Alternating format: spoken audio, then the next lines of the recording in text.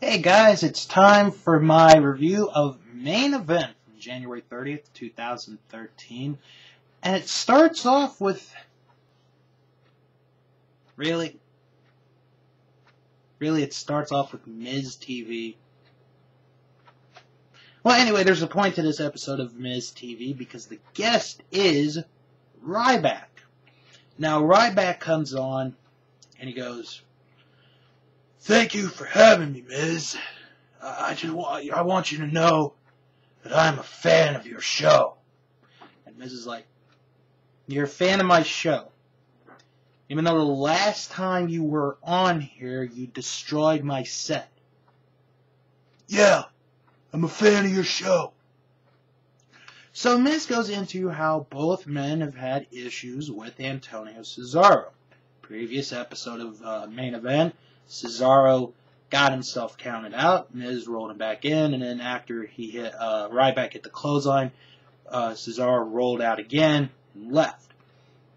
So they talk about him, and then Cesaro comes out, and he is angry for the fact that on Raw, Miz was the guest referee for Cesaro's match against Randy Orton, and that he wants Ryback right now in the ring.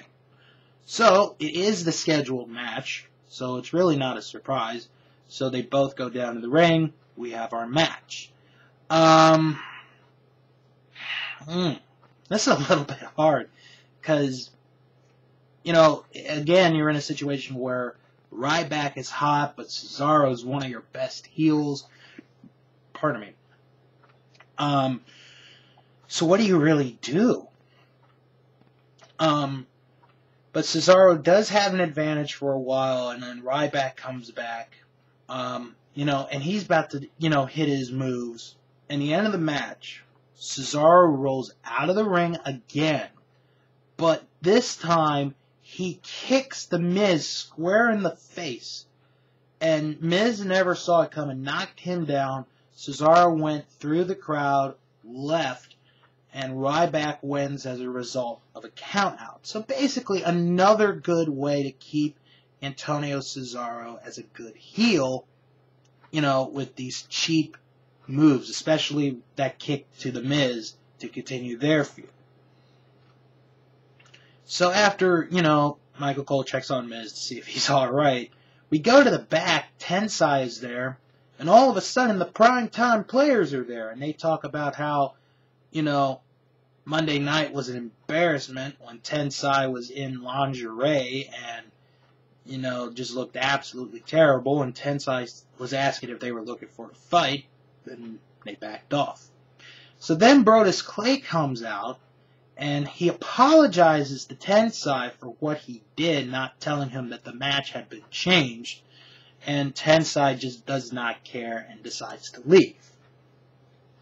So after they do a video package on Brock Lesnar, we have our second match as it's Titus O'Neil against Tensai. Now, this is an odd pairing because it's two heels. But going through this match, it gets a bit interesting. Because Darren Young and Titus O'Neil, they're about to attack Tensai on the outside when Brodus Clay comes out. He and the Funkadactyls or the Funketeers or whatever they're called come out and, stop O'Neil and Young from the attack, or from attacking Tensai.